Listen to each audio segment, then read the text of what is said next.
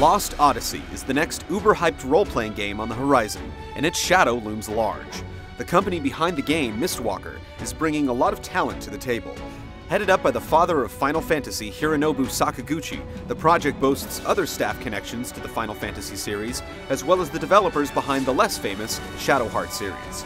There's a lot of effort going into the game, and it just might pay off. Battle systems, leveling up, and character designs are important, but a good role-playing game can really use a good backstory. With an immortal main character who's been around for 1,000 years, Lost Odyssey has that angle well covered, and by an award-winning Japanese novelist, no less. You may not have heard of Kiyoshi Shigematsu, but apparently the guy knows what he's doing. My memories seem to flood my dreams. Are they just dreams? So who is this long-lived immortal hero? His name is Kayam, and although he's lived lifetimes, he's unable to remember his past. The world is in the middle of a mystical industrial revolution, which means there are people casting fireball spells in addition to giant mechanical tanks.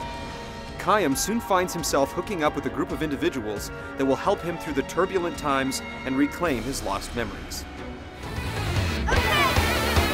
Other than a blank slate for the main character, what can we expect to find when Lost Odyssey crosses the ocean?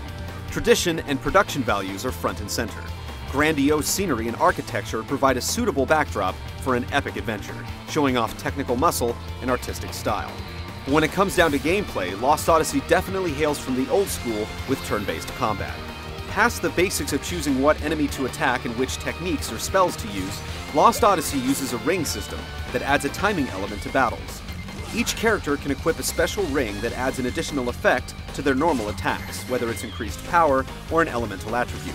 To take advantage of this, you'll have to hold down the right trigger and release it when your attack ring overlaps the circle over the target.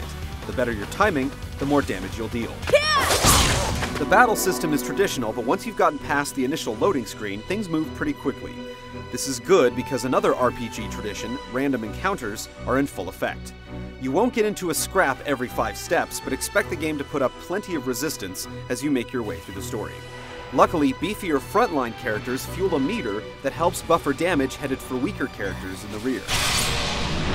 Mortals and Immortals both level up as the experience points roll in, but only the Mortals learn useful skills such as healing or destructive magic.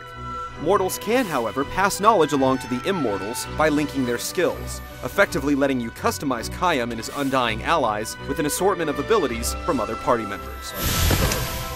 With an expected epic runtime of 40+ hours and 4 discs of content to work through, there's definitely a lot more to find out about Lost Odyssey before its North American release in February. We'll continue to kick ass and recover memories, so stay tuned to Game Trailers for the full review.